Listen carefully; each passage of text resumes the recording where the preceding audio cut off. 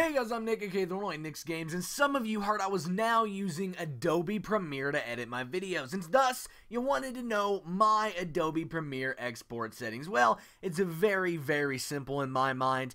Obviously you go to File, Export to Export, but this isn't a tutorial on how to do that. It's a tutorial about this right here. So let's go ahead and walk through this. Format, I use Windows Media, WMV files, because for some reason, YouTube loves them. I don't get it. You obviously want to export audio and video as well.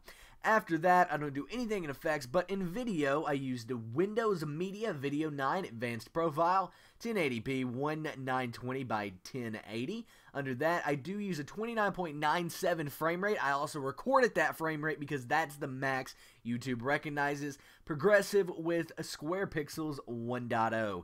After that, you might want to click maximum render distance, but I really don't want to increase my render time because I render out long videos. For example, the video that this is right now that, this is about to be rendered is 48 minutes, so it's going to take a little while.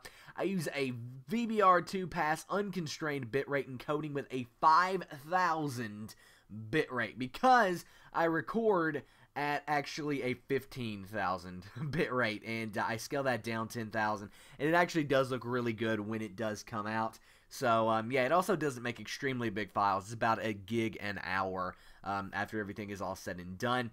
Keyframe intervals 5 seconds, buffer size 1 second, and then I also do want to mention that I use maximum render quality and use previews down here because that actually speeds up render times.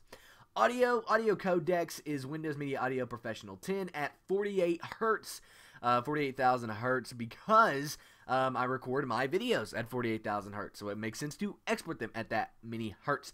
Stereo and 16-bit sample. Under that, we have one pass encoding and constant bit rate with 256 kilobits per second bitrate. Actually, you record my audio at an even higher bitrate than that, but again, export, that is actually Adobe Premiere's maximum, and that is actually it. That is all I do to export my videos, except I do use Adobe Media Encoder rather than direct exporting directly in Adobe Premiere. But nevertheless, guys, hope you guys enjoyed this video. I hope it answered your questions you had about my Adobe Premiere render settings. That is what I use. That's how I get the quality that I get with my Minecraft videos and even my vlogs. So there you guys have it. Anyway, I'm NicsGames, and I'm out, guys. Peace. And here's some videos you guys might want to go check out. On the left is Classic Craft episode 16. That is my weekly Minecraft series, in which I go back and play Minecraft Alpha.